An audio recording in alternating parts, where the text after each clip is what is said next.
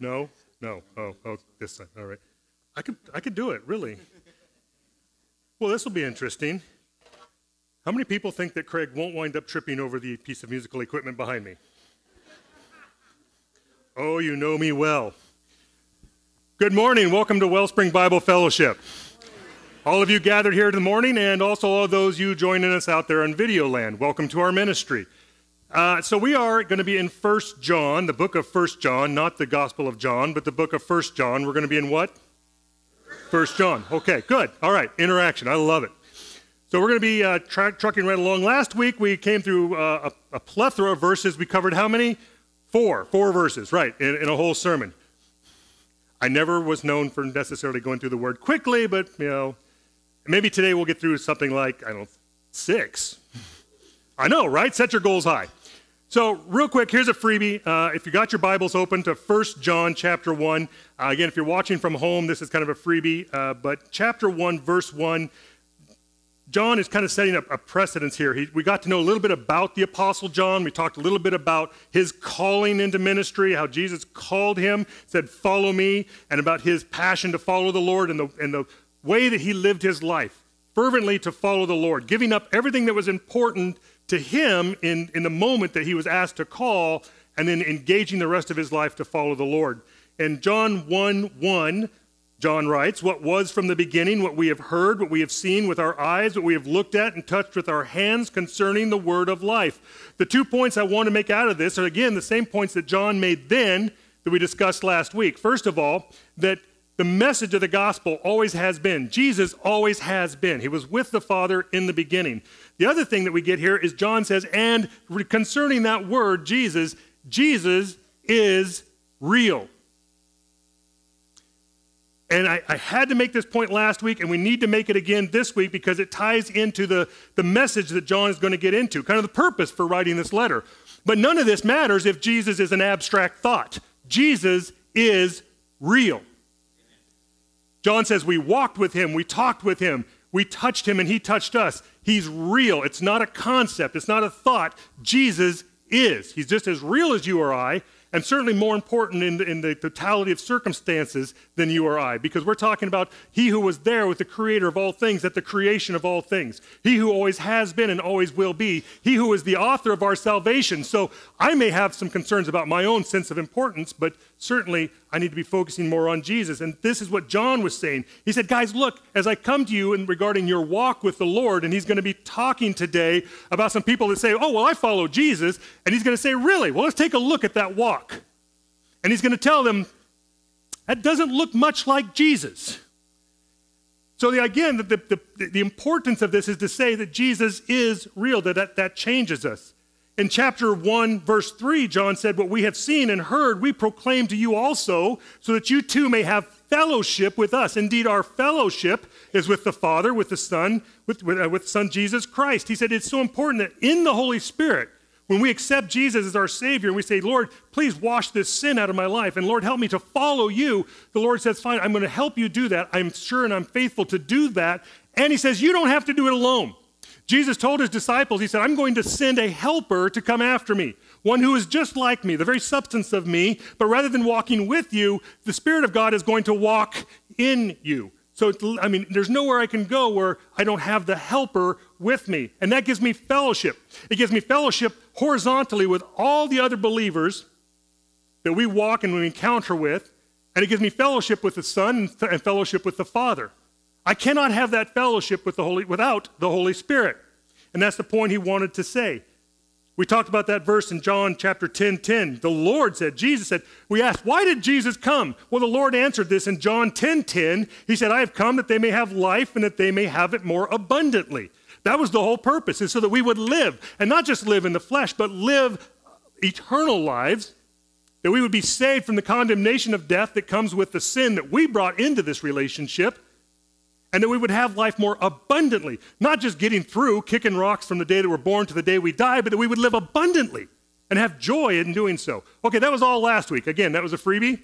Now let's get on with the passages for today. No, we still got time. This is going to work.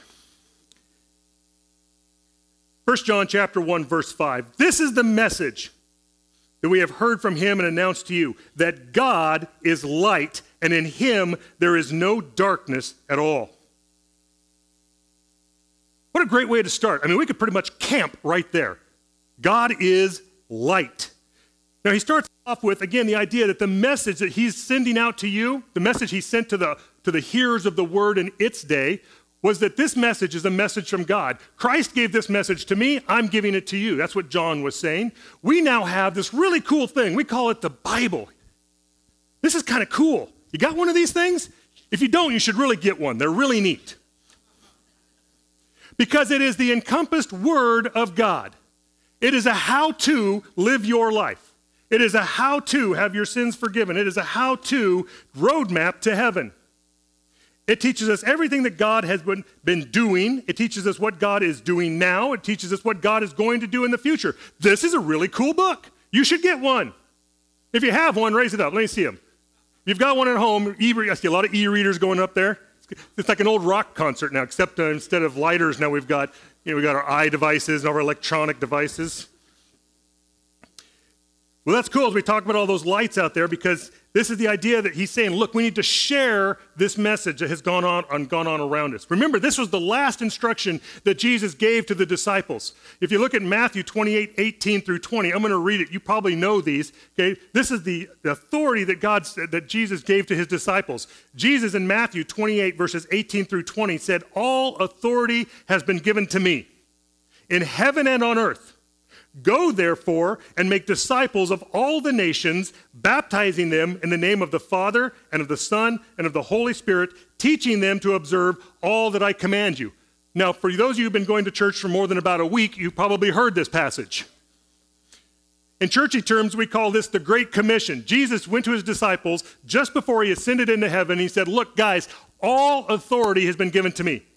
I am the ultimate authority in heaven and on earth. Therefore, go. It wasn't a request. It wasn't a, therefore, if you feel like it today, go and share the word with somebody. It was a command. Go, therefore, and share this message. Share it with all the nations, baptizing them in the name of the Father, the Son, and the Holy Spirit, and teaching them to observe all that I command you. So it wasn't just go and share the gospel, but it was go and teach people the things that you have learned. Now, I don't care whether you've been going to church for a week or a month of weeks or a year of weeks.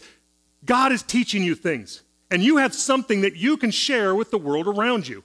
I get people sometimes, they come to me and go, well, Craig, you've been studying the Bible for a long time, and you go up and you teach and you present God's word, so you're equipped to do that. And they feel that they're not. I'm sorry, but that is just not true. Every single one of us has received something from the Lord that we can share with somebody else, and you can share it in a way that is unique and distinct to you, that I can't share it. You can reach people in your circle of influence that I can't reach. I have a circle of influence I can reach. 15 years as a patrol officer sitting in the back seat of my car, you are a captive audience. I could reach you. But each one of us has a circle of influence that we have contact with, that we have fellowship with, we have relationship with, that you can spark up conversations with that person and share with them the truth, the words of life that only you can get through to that person. So this commission was not only to those disciples standing on the hill that day. It wasn't only to those men that would be called to be pastors someday, or to those women that would lead a children's church and women's ministries. It was to everybody. He said, go therefore, y'all.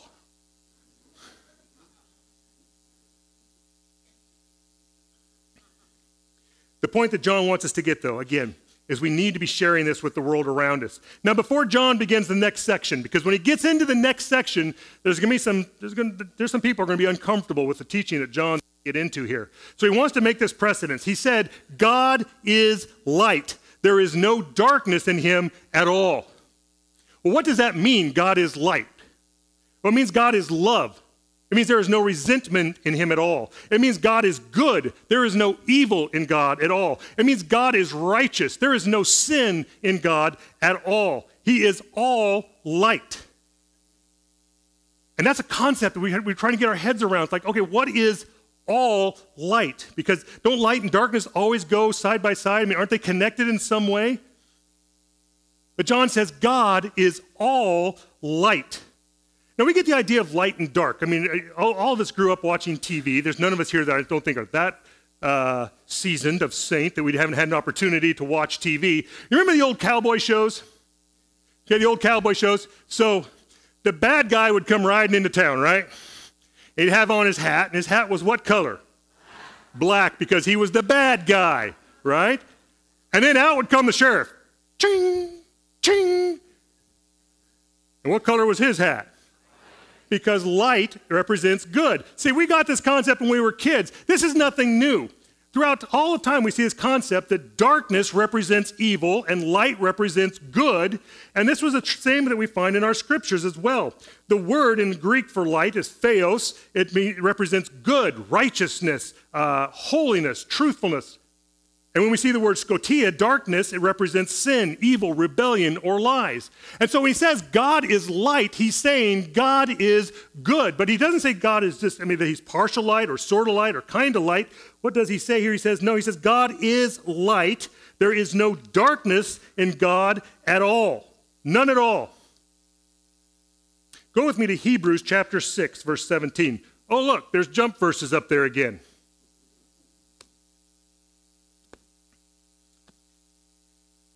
Hebrews 6:17.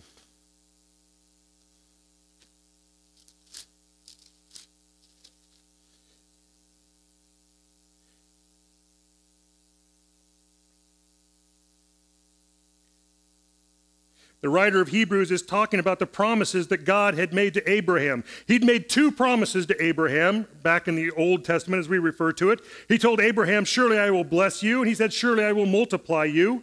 In verse 17, the writer says, in the same way, God, desiring even more to show to the heirs of the promise the unchangeableness of his purpose. The unchangeableness of God's purpose. Our God does not change. He is the same now as he always was, and the same he always will be. He has the same purpose.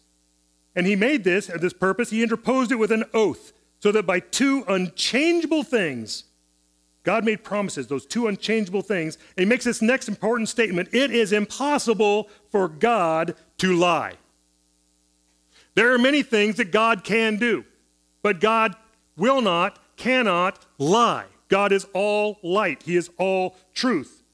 We who have taken refuge would have strong encouragement to take hold of the hope set before us. This hope we have is an anchor of the soul, a hope both sure and steadfast, and one which enters within the veil. How many here have ever felt your boat in life drifting down rocky waters, stormy seas, and thought to yourself, I'm in danger here, and sure could use an anchor to steady this calm this storm around me? He says here that the hope that we have in the Lord is an anchor of the soul. God has promised to prosper you. He has prospered to protect you eternally. Doesn't mean that the walk is going to be easy. Doesn't mean that you're not going to have rapids in the rivers of life. Doesn't mean you're not going to know stormy seasons. But what it does mean is that your eternity has been secured if you have accepted Jesus Christ as your personal Savior. And that's an anchor to my soul, that I can weather the storms of life knowing that a safe port has been promised to me by a God who cannot lie. And that's an anchor for my soul. And that hope goes beyond the veil. Jesus, now having ascended to the right hand of the Father, him who died to make this promise possible for me, that my sins be forgiven, now resides at the right hand of the Father, interceding for us. What a cool place for him to be. Because he has called us as the children of God and says, you are mine, and now he's standing at the right hand of the Father going, yep, that one's mine. That's a cool place for my Savior to be.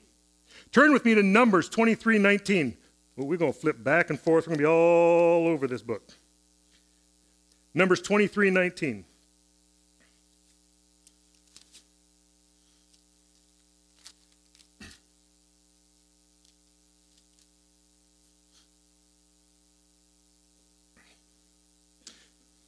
The prophet Balaam talking to Balak. Balak kept trying to get the prophet Balaam to curse the nation of Israel, and he just couldn't do it. God just wouldn't allow him to curse the nation of Israel as much as he might have wanted to do so.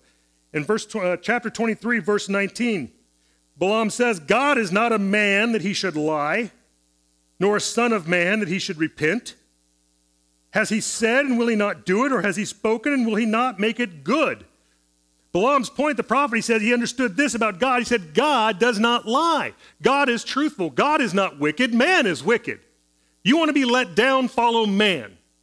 You want to have promises that you can follow and trust in, follow God. Man has done plenty of wrong things that we need to turn away from. God has done nothing that he needs to repent from, that he needs to turn away from. God is trustworthy and God is true. So God is light. So God is good. I get that. What about us? Go with me to Ephesians chapter 5. Told you, we're going to be all over this thing. Ephesians chapter 5.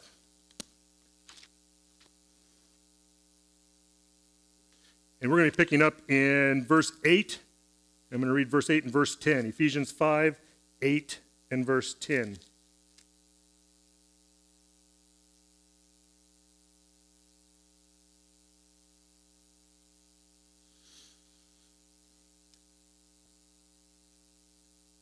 Scripture says this in Ephesians 5:8, for you were formerly darkness.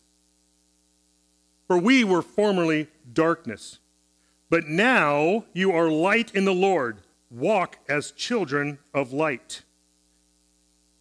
Verse 10 says, trying to learn what is pleasing to the Lord. I was once darkness. I was once sin. I was once resentful. I was once evil. I was once consumed by my sin. But the scripture says, now I am a child of light. Now, for all those people from Myrtle Creek that are up here now and knew me as a child, I've had a couple of them drift up here, and they see what I do for God now, and they give me this look.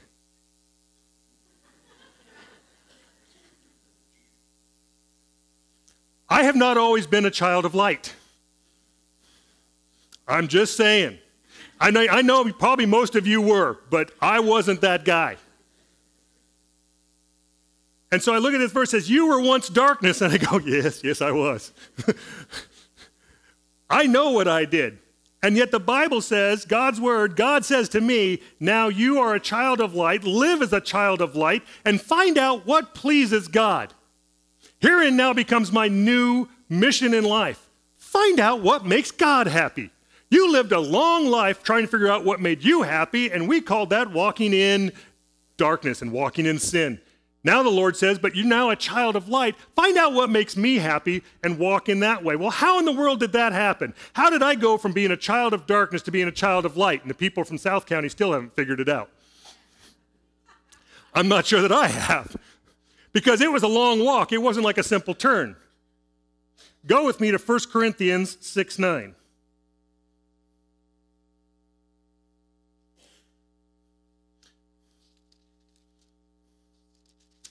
Yes, I am from South County, yes. That's why I can talk about South County all I want. I are one.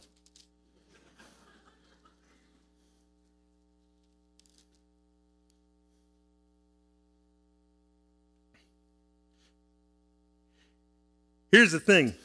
See if this describes you maybe just a little bit in some way. 1 Corinthians 6:9. Here's a sobering thought. Scripture says, do you not know that the unrighteous will not inherit the kingdom of God? Do not be deceived, neither fornicators, nor idolaters, nor adulterers, nor effeminate, nor homosexuals, nor thieves, nor the covetous, nor drunkards, nor revilers, nor swindlers will inherit the kingdom of God. Any questions? I mean, there's a whole world out there that is really confused about that paragraph, that sentence right there. Let me be clear. God's word is clear. Verse 11, such were some of you. Amen? But you were washed, but you were sanctified, but you were justified in the name of the Lord Jesus Christ and in the Spirit of our God. It's not because of anything I did. It's not the bath that I took. It's what he did on that cross. I didn't make myself light. There's nothing that I could do to turn on God's light in me. I couldn't power that light. I couldn't fuel that light. I couldn't even find that light. But Jesus is the light of the world. He said so of himself. And the Spirit is light. God is good. God is light. And so when we accept the Lord and the Spirit of God comes into us, we who have believed and receive Jesus as our Savior, then the Spirit of God, who is goodness and who is light, comes into us. Therefore, it's not me who is shining. It's not I who am that child of light in and of myself. It is the Spirit of God shining out of me, because I know what I am fully capable of apart from the Spirit of God. But with the Spirit of God, all of itself, I see me doing and behaving and acting in a way that is totally apart from what my flesh wants me to do, because now I'm walking in the Spirit. Turn with me to Galatians 2:20. If you're breaking through some new creases in your Bible, that's a good thing. If they're flipping like cloth, that's a better thing.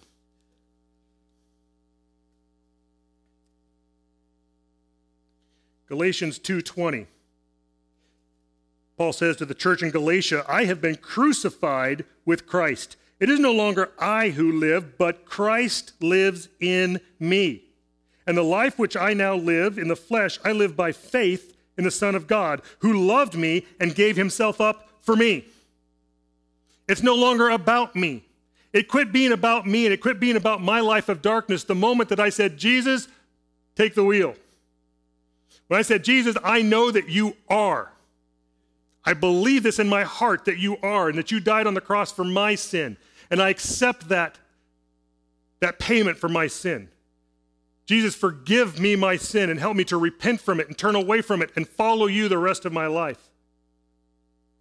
When I do that, I'm now living my life, or I ought to be doing it in such a way as to bring pleasure to my Lord, in a way that looks like the way that my Lord walked.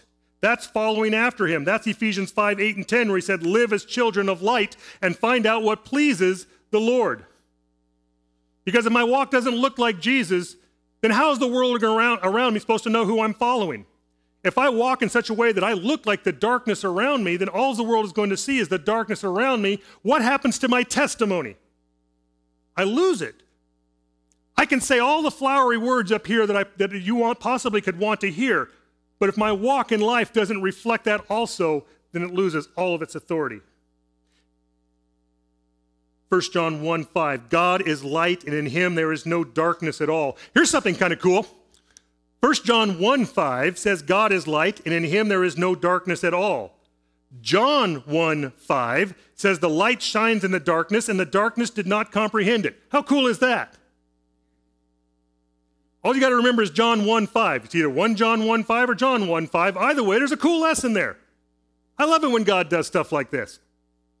The light shines in the darkness, and darkness did not comprehend it. Jesus is the light. Jesus came into a dark world to bring light into the world, to illuminate how sinful they were, and to bring a solution to it. And the world around him in his day did not receive it. They didn't comprehend it. They didn't get it.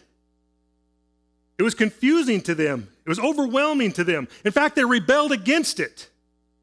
Well, guess what? Nothing has really changed. Jesus is still calling out to the world around us, saying, look at your sin, look at the problems that you have. But the good news is, I have a solution for it.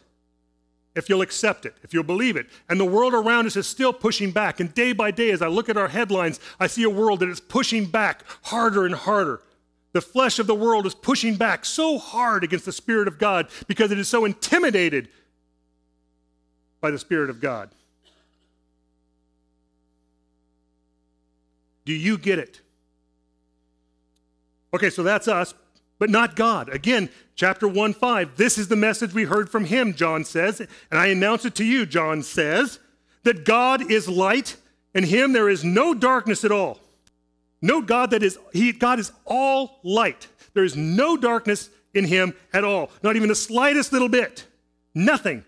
It's all good. In God, it's all good stuff. Not a single bit of bad in God. People go, well, maybe God is, maybe he's got his little evil intention here, or maybe a little bad here. No, God is all good. I got an example.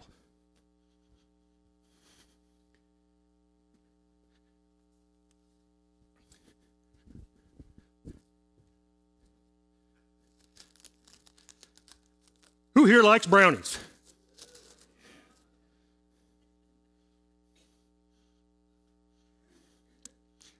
Anybody here not like brownies? I mean, I got a couple brownie lovers. If you love brownies, let me see a hand. Okay, we got some brownie lovers up there. Okay. Well, let's talk a little bit about goodness. How good does it have to be to really be good? So, you make up a batch of brownies, and, if you want to make good brownies, you put in good ingredients, right? So decided, make up some brownies, so you're going to want to put up the good ingredients. And so you go out there and you get yourself some local butter and you get yourself some good chocolate. You got a good friend that brings you down some farm fresh eggs. You put that all together. I'm whipping that up in there. Whew, it smells good, doesn't it? Can you smell it? Can't you? You're in the back row and you can smell it. Whew. It's good. I mean, all good ingredients. Everything in there is the best it could possibly be. In fact, yesterday was a beautiful day. It was a good day. Anybody get outside yesterday and enjoy it? Yeah. Yeah, in fact, I was stirring up, I thought, I'm just go out there, I'm going to go enjoy some of that day outside too. I went out there looking at it. It was a beautiful day. Flowers were blooming, my ornamental trees were blooming. I'm here looking at one of my ornamental trees. Now, the corner of my eye, I saw something drop out of the sky. Now, look, this big old blue jay flew over and landed in this tree.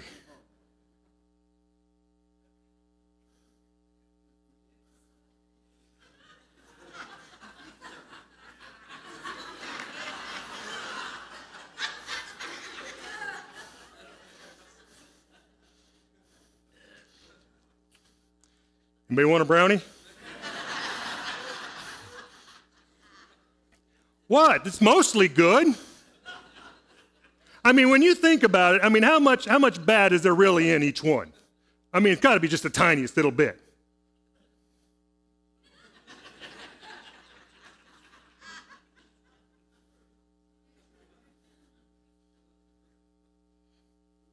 No one? You'll take one. So what do you think? Good enough or gross? Gross. That's gross. Okay? And then that's the point. I mean, just the tiniest little bit of bad is gross. Just the least little bit. And we think, and that's the thing, when we judge by our standards, we think to ourselves, well, maybe it's good enough. I mean, it's only a little bit of bad. But God says, no, that's gross. There is nothing gross in God. There's nothing disgusting in God. God is all light. God is all good. There's not the least little bit of bad in God. That's why the psalmist in 136:1 can say this: give thanks to the Lord, for he is good, for his loving kindness is everlasting. God is good. It's not just that, God is good. No, God is good. All the time. Every day. And our response to this is to go out and live a life that should look like our good God. One of the ways that we do this is that we live out our good works. Another one is we share the good word, and we should have a good walk. Our word and our walk should at least resemble each other. But now John's going to get into the heart of this thing because he's going to start talking to us about some problems. See, not everybody is walking that good walk. Some say that they are, and this is the point that John wants to make. He's talking to people who have claimed to be followers of the Lord. Now, he's going to bring out 7 of these. We're going to talk about 3 of them today. Call them stinking thinkings. That was a Ronism from back in the day. But I agree with it. These people think that they're doing the right thing, but the question is, are they really? Join me in 1 John chapter 1, verse 6 through 7. John says, if we say that we have fellowship with him and yet walk in the darkness, we lie and do not practice the truth. But if we walk in the light, as he himself is in the light, we have fellowship with one another, and the blood of Jesus, his son, cleanses us from all sin. Again, not everybody's walking the good walk. Some of them are stumbling the bad stumble.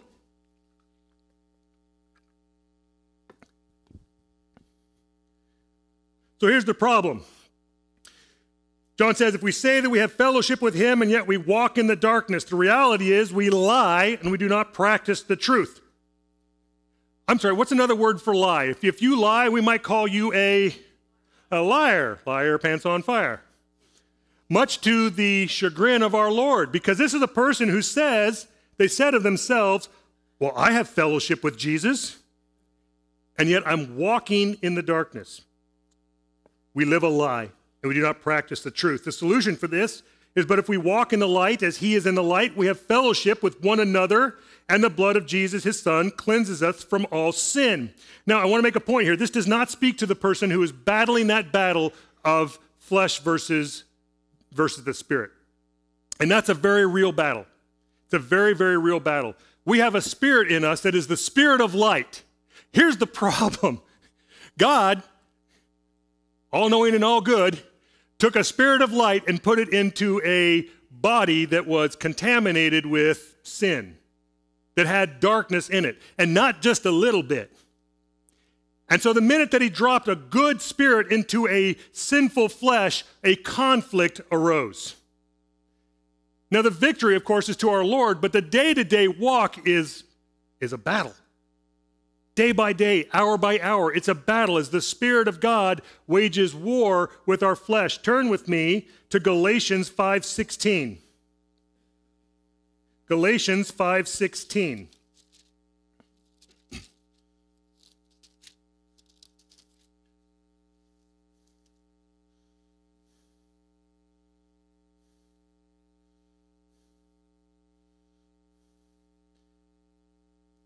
Scripture says, but I say, walk by the Spirit, and you will not carry out the desire of the flesh. If I were just simply follow the Spirit's desire for me, the Spirit's will for me all the time, this wouldn't be a problem. The problem is I'm still me, and I still have this fleshly shell that I'm walking in. He says, but if I say, walk by the Spirit, and you will not carry out the desire of the flesh, for the flesh sets its desire against the Spirit, and the Spirit against the flesh, for these are in opposition to one another, so that you may not do the things that you please. War right where you're sitting. The Spirit of God in you fighting it out with the flesh that is around it. And the purpose of this, he says, is so that we may not do the things that we please. If you leave it up to me, I'm going to do things that don't please God. I guarantee it. That's the flesh. If we were just to follow the Spirit all the time, it wouldn't be a problem. But we don't follow the Spirit all the time. And so this battle gets waged day after day, hour after hour. And they are in opposition to one another. They are two opposing forces. One says, honor God. The other one says, well, let's honor me. One says, do it things that please the Lord. The other one says, I'm more interested in doing the things that please me.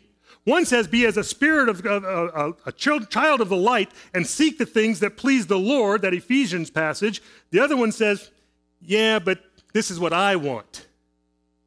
Well, there's the problem, is that we tend to have a vision problem every time we put I into the sentence. Because I don't tend to desire the things that God wants if I'm not listening to the Spirit. Turn with me to Romans chapter 7. I love, love, love this passage. Romans 7:15.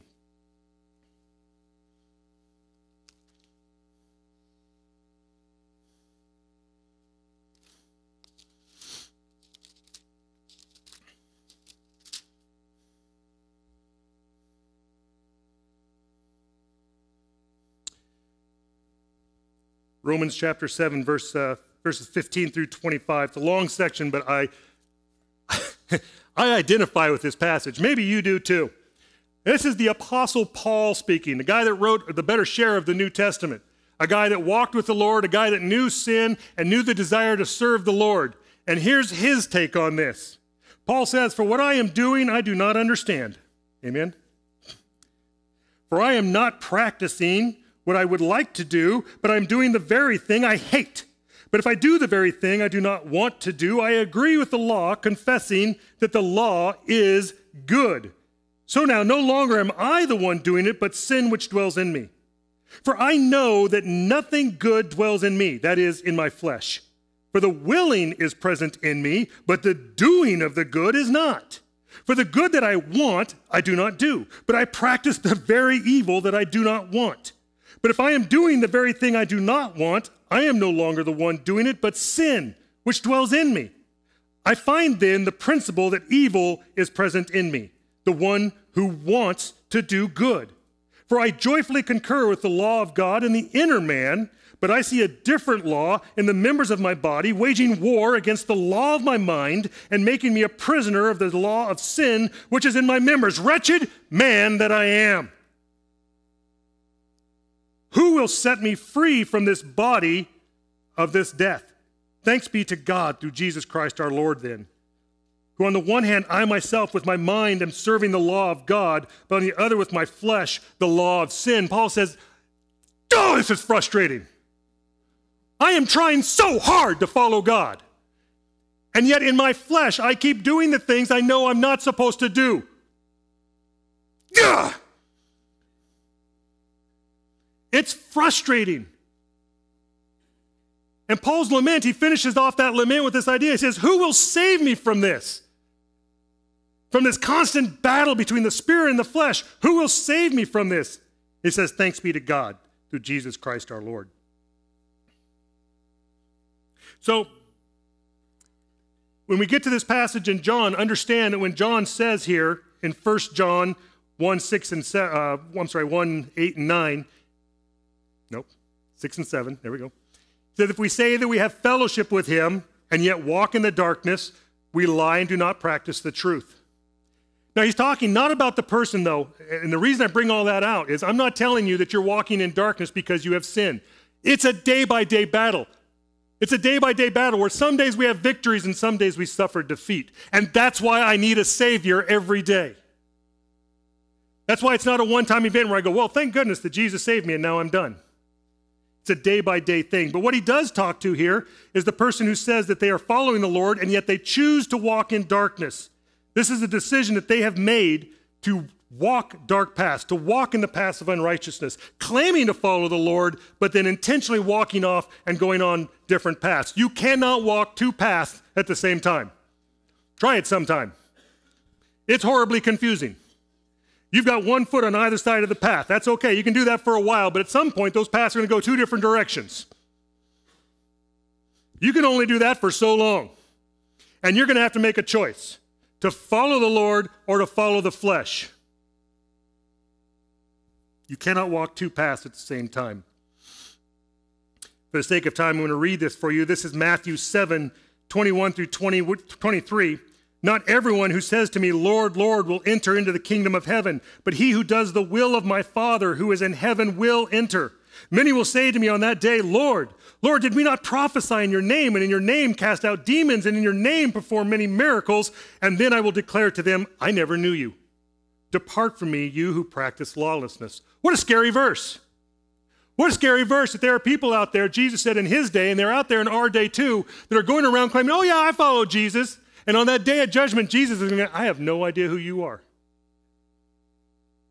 I call it the difference between a head knowledge and a heart knowledge.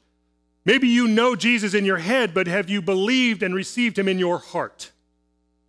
There are many that say, I know about Jesus. Well, that's great. Satan and the demons know about Jesus.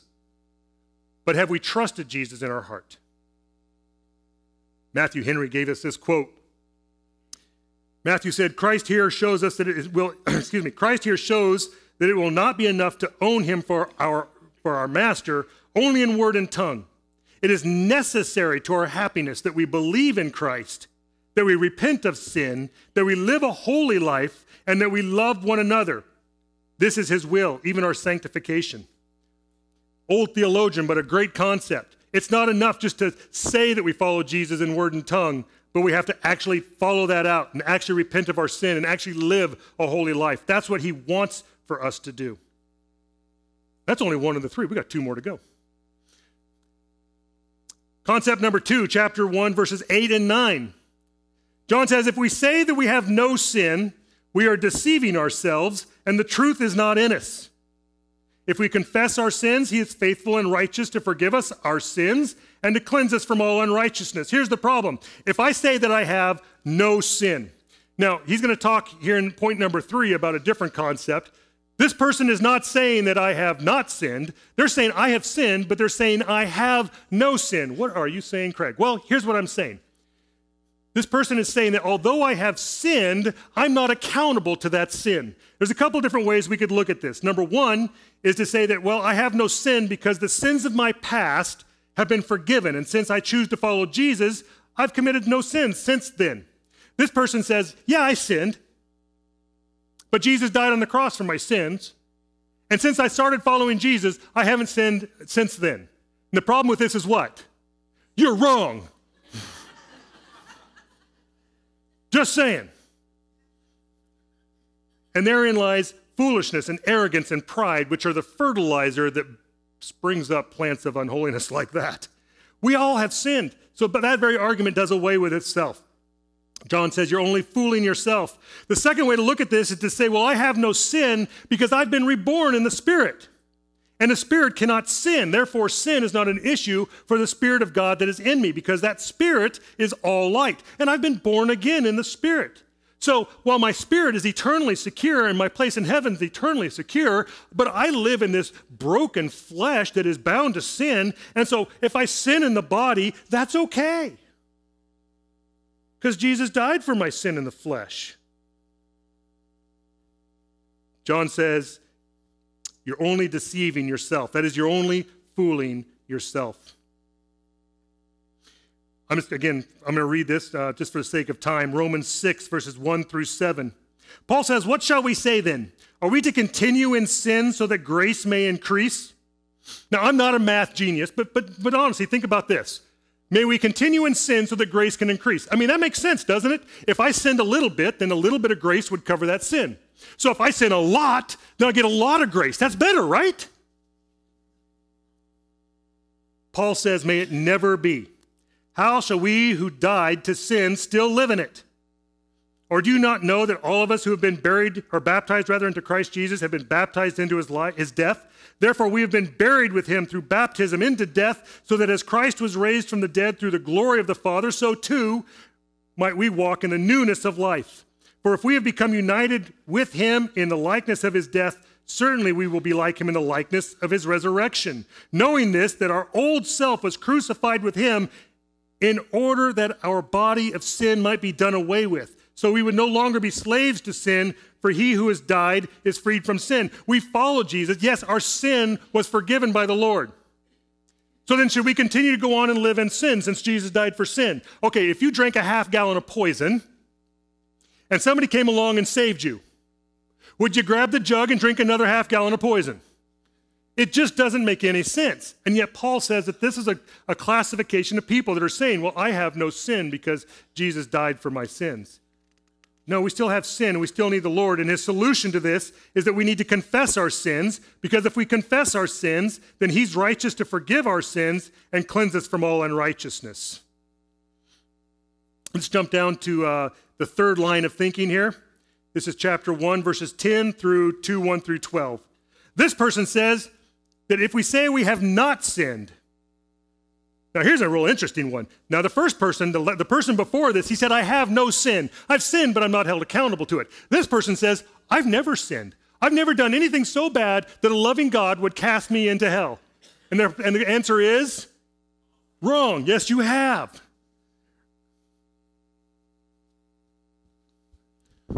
Want a brownie? It's only got a little bit of bad in it. But a little bit of bad doesn't make it into heaven. That's why we need a Savior and a custodian.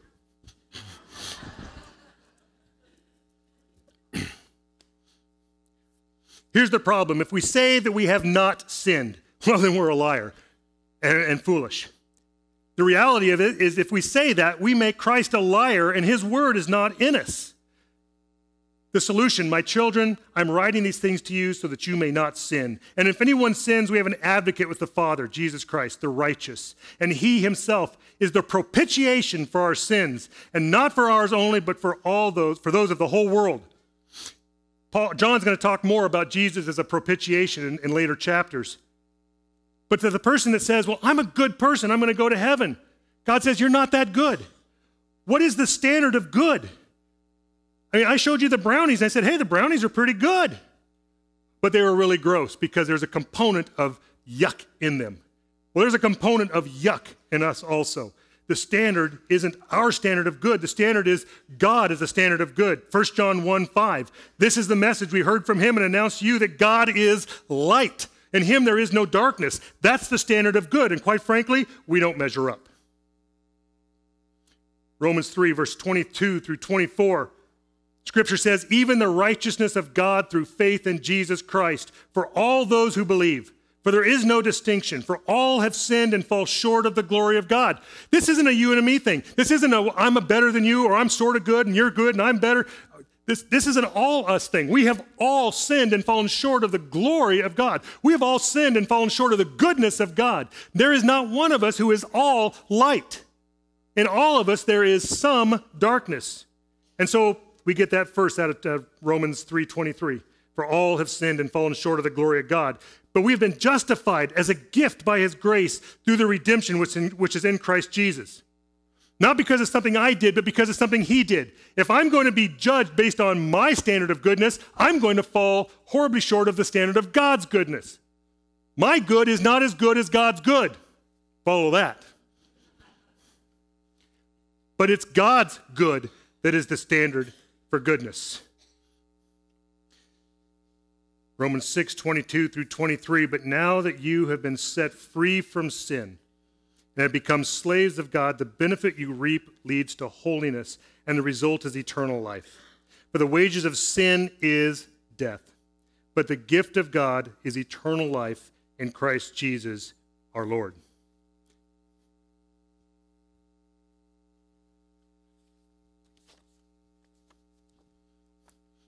I went and checked my file out just to see.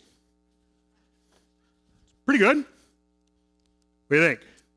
Good enough? It's pretty good. The survey says, yeah. No, the answer is it's not good enough. There's nothing I could do to make it good enough. Disobedience, dishonor, rebellion, it's all in here. It's not good enough. That's why this verse really, when you think about it, you put it into perspective. Here's a verse that maybe you've heard of. John 3:16, right? Heard of it? But God, right? So loved the world that he gave his only begotten Son, that whoever believes in him should not perish, but have eternal life. Here's the thing. I mean, yeah, it's pretty good. I mean, compared to some standards of some people, this is pretty good. But it's got bad in there.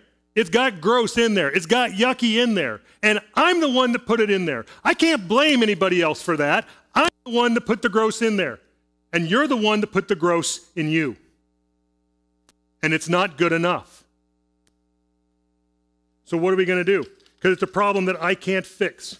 And the truth remains the truth. And someday, here's a newsflash, someday you're going to die. If that comes as a shock, I'm sorry. Spoiler alert. And when you do, there's a judgment that's coming. There's a scale that's coming. And if you're not covered by the grace of our Lord Jesus Christ, then on that day, your life is going to be weighed according to your deeds. The pages of your life will be exposed to the light of God, measured up to his standard of good. And I've got a problem. Because on that day, the blood-red pages of your own sin will convict you. But God sent his Son to die on the cross so that these sins are covered. So on that day, when our lives are judged, it's not my life that the Lord looks at. Jesus says, I took care of that. God sees us through his eyes. And he says, you are a child of light. How cool is that? If you've never accepted that message, if you've never made that personal, if you've never said, wow, I got a problem, and you want to accept Jesus as your Savior, today would be a great day to do it. Today would be a perfect opportunity to say, you know what? You know, whether you're here in the audience today or whether you're in the audience at home watching this, you can say this prayer. You can say, Jesus, I get it. You're real. It's not an abstract. It's not a thought. It's not a concept. I'm saying that it's truth and it's light and it's the message that I need to know, because I know that one day my sins are going to be exposed to God's light, to the light of true goodness, and I know it's not good enough. I don't want to be condemned because of that. I don't want to go to that place where God is not because of that. But Jesus, I accept that you came in the flesh, the light of the world, and died on the cross for my sin. You died on the cross so that the consequence of my sin, the yuck that I put into my life, would be covered, would be forgiven. That we are redeemed, bought with your blood. Jesus, I get that. And from this day forward, I got to choose a path. I can't walk two paths. I got to choose a path. And one of these paths leads to heaven and leads to forgiveness and leads to a place that is a place of rest and goodness. And the other place leads to a place where God's blessing is not, and of torture. Jesus, today I choose to follow your path. You are all good. You are all light. And I am not. And that's why I need you. And I need you every day. Because every day I've got darkness that comes into my life. As I fight that battle between the spirit that you've promised to give me, if I believe and trust in you, it's going to fight a hard battle with the flesh around me. Day in and day out. And Jesus, I need you to help fight that battle with me. I'm going to stumble. I'm going to fall. In pride and arrogance, I'm going to fall. In the passion of my own desire and lust, I'm going to fall. Jesus, you've promised me that I don't have a license to sin, but I'm convicted by it. I'm torn apart by it, and I want you to forgive it. And Lord, I want you to help me to walk in the way that I know I ought to walk, and to be a light to the world around me because of all that you have done for me. It's a long prayer, but Jesus, I mean it for myself, and I hope the hearers of your word accept it today. Because without you, there is no hope.